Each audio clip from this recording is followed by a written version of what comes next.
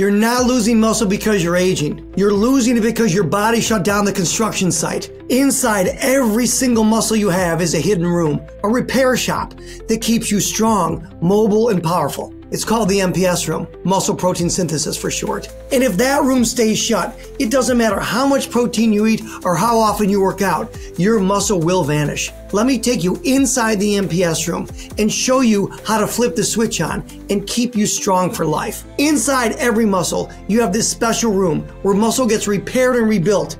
It's called the MPS room. Whether this room is working or shut down depends on three things. Number one, workers. This room must have workers to put the Legos together to help rebuild and repair muscle tissue. Okay, Legos, the amino acids, the raw materials that are broken down from protein. We eat protein, they break down into amino acids. We're going to call those Legos in our example. The red Lego, leucine, is the one that's going to turn the light switch on. Turn the light on and tell the foreman, mTOR, guess what? Start the workers working. And all of a sudden, muscle starts to build and repair. And then the generators, the motor units, the power your muscle fibers need so that they can activate. So let's walk through these because you must understand muscle protein synthesis. First, the workers. Muscle repair and growth is absolutely critical, and to be optimal, we need the right amount of workers in the room. Your muscle is always breaking down and needing repair, even if you're not working out. So inside the MPS room, workers rebuild and strengthen your muscle every single day. More workers equals what? More repair and more growth. Great. So if the MPS room is shut down, your muscles shrink and weaken over time. Workers need three things to do their job. They need one, fuel, protein, to break down into these amino acids, these raw materials, these Legos, so they have something to rebuild protein with. Two, they need energy. They're going to get from the motor units. They need power to keep working. And then three, they need the lights on. Leucine, or getting to the leucine threshold, 2.5 to 3 grams of leucine per meal. Without leucine, the workers can't start, nor will the lights go on in the room. So if any of these three things are missing, the MPS room shuts down and muscle loss happens. So this whole, you need 30 grams of protein a meal. That was a recommendation. It is simply an estimate, a way to figure out how much protein you need to hit the leucine threshold. That's all it ever was. Because if you had 50 grams of protein from collagen or 50 grams of protein from shrimp, both of which are very low in leucine, you still wouldn't turn the light switch on in the MPS room. You still wouldn't contact mTOR, the foreman, and tell the workers to start. So even with 50 grams of protein, the light switch wouldn't go on. It was an estimate. What you needed to do is hit the leucine threshold of 2.5 to 3 grams per meal. So once you get to that level, leucine in a single meal, then the light switch flips on, the foreman shows up and tells the workers, guess what? Start building and repairing muscle tissue. Without that signal, all the Legos just sit there at the table. Nothing gets built. All your muscles stay in maintenance, or even worse, breakdown mode. So what we're trying to do is have greater muscle protein synthesis than muscle protein breakdown. Simple. The generators, your motor units, your muscles don't activate on their own. They need power. Motor units are like generators that send power to your muscle fibers. If a generator shuts down, the muscle fiber it controls stops working and disappears. So every muscle has 3 different types of muscle fibers, each powered by a different size generator. That's what you have to come to understand. So type 1 fibers that you hear about, they're smaller. They need a smaller generator. They're built for endurance. They're used for walking, yoga, light cycling, light weightlifting, those type of things. They're powered by small, fuel-efficient generators that last a long, long time. These fibers don't disappear easily, but they can shrink if they're not used. Type 2A fibers, also known as fast twitch. These are medium generators. They're built for strength and power. They're used for strength training, weightlifting, moderate sprints, those type of things.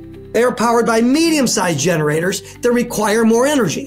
But if they're not used regularly, these fibers will shrink and they will weaken. And then, of course, the other fast twitch fiber, the type 2X fibers. These require large generators. They're built for explosive power, but they need a lot of energy. They're used for sprinting, jumping, quick bursts of speed, and max effort lifts. They're powered by the largest, most powerful generators, but they're also the very first to shut down if they're not used. If these fibers don't get used, the body says, get rid of them permanently. That'll make us infinitely more efficient if we don't have to keep sending energy that way. This is how frailty happens, because type 2 fibers start to go first, making people weaker and slower as they age, because your body is an adaptation efficiency machine. It only keeps what it thinks it needs. If you stop using a certain muscle fiber, the body decides, fine, it's not needed, and shuts it down to save energy. That's why it's so efficient. This is why frailty happens. It's not just aging, it's a lack of stimulation. So what happens if you stop using your largest generators?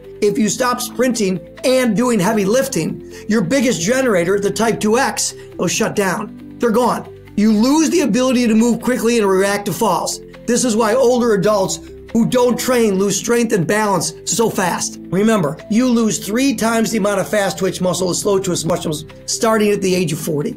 So how do you keep your MPS room running and prevent frailty? Well, there's numerous ways. Strength training, heavy lifting. Why? It keeps the power grid running and it sends workers to the MPS room. Sprints and explosive movements. Does what? Prevents the large generators from shutting down and disappearing in general. Zone 2 cardio, just as important. Zone 2 cardio keeps the wiring in the fuel system healthy so that you can do more sprints, so that you can last longer and have more energy. Protein recovery is going to provide the Legos and the materials you need for the workers inside the MPS room to put these Legos and these building materials back together to build new proteins. If you don't use it, you will lose it. That's what you need to remember about the body. If you don't activate your muscle fibers, your body will get rid of them. But if you train the right way, you stay strong for life. This is not just aging, it's your body adapting to what you're doing every day. The body is an adaptation efficiency machine. If you want to stay strong, mobile, and independent, you must train the right way. Lift weights. That keeps your medium and large generators running. Do sprints and explosive workouts. That prevents the large generators from shutting down. Do zone 2 cardio, steady state cardio. That keeps the fuel system working so your generators don't die. And then, of course, protein recovery. That feeds the workers so that they can repair the muscle. Remember, muscle isn't lost with age. It's lost with inactivity. The difference is what you choose to do today, and it will have a profound difference on how you live tomorrow. Mindset doesn't shift by accident. It takes repetition, exposure, and the right voices in your feed. Subscribe, drop a comment, and stay connected.